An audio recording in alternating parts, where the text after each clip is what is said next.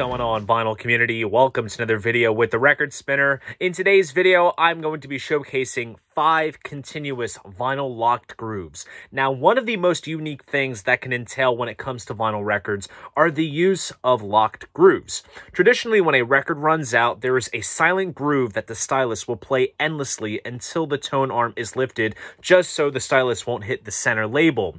Sometimes artists and mastering engineers will get a little creative and include little recordings and messages towards the runoff groove, and what gives it the label locked groove is that the groove will play infinitely until the tone arm is lifted. Now, I often wonder how long the average listener will let a locked groove play out until they decide it's over, but I digress.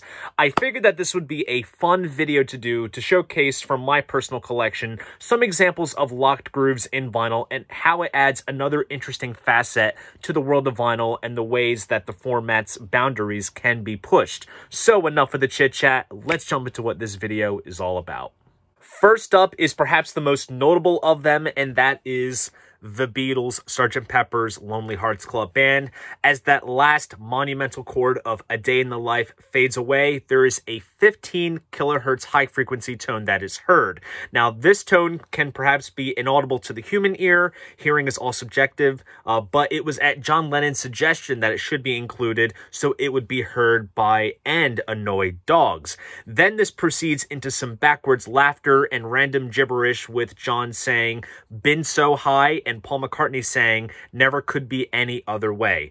It is a very quirky, experimental way to round off an album that is so musically dense and rich of many textures and influences.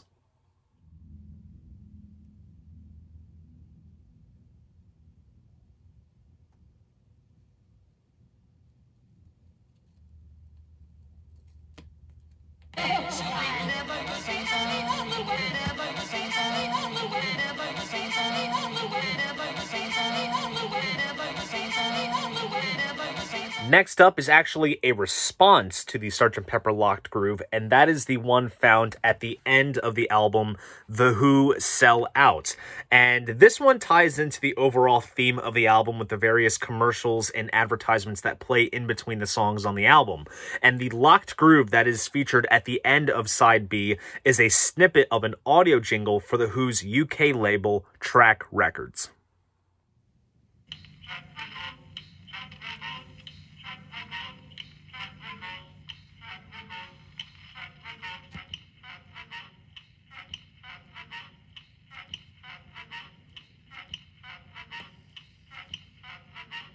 Next up is Pink Floyd's Atom Heart Mother. On the album's closing track, Alan's Psychedelic Breakfast, it opens with the sound of a dripping tap that Roger Waters then found a way to work that into a rhythm for the piece, which involves their roadie Alan preparing, discussing, and eating breakfast with various sound effects and dialogue recorded in Nick Mason's kitchen, with the musical portions recorded at Abbey Road. Now, the piece becomes full circle at the end with the sound of the dripping tap that is featured at the beginning, and on the first pressings of the album, there is a locked groove that plays out that running tap infinitely. Now, the reissue unfortunately doesn't feature that locked groove, but I thought that it should still be worth mentioning.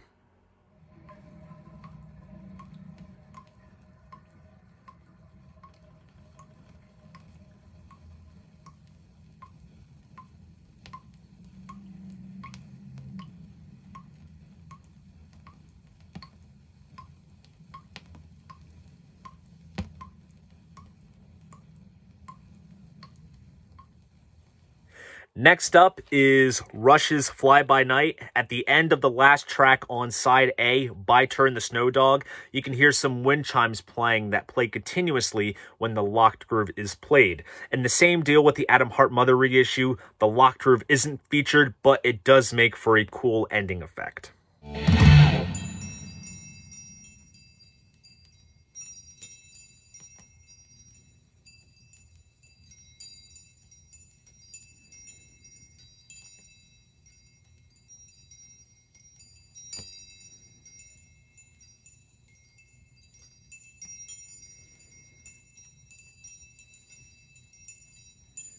And last but not least, we have a twofer. There are 2 locked grooves on this record, and that is Jack White's Lazaretto. I did a whole video talking about the vinyl pressing of this album, which if you want to go back and check it out, please do so. Even if you're not a Jack White fan, the vinyl pressing of Lazaretto is a must-have for any vinyl collector, enthusiast, what have you.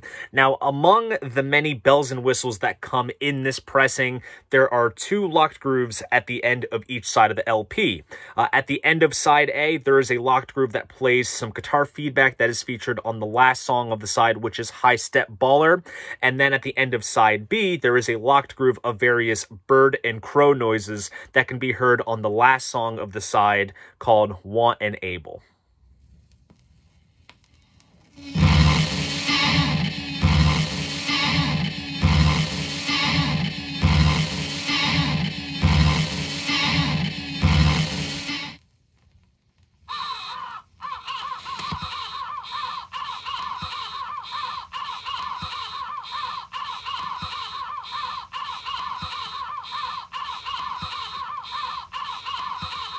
So there you guys go. Those are 5 continuous vinyl locked grooves. Here is a question for you guys. What records do you own that feature locked grooves? Please drop a comment down below. I'd love to know.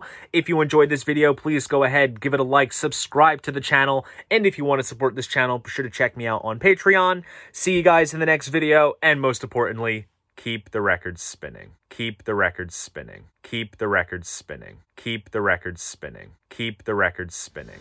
Keep the records spinning.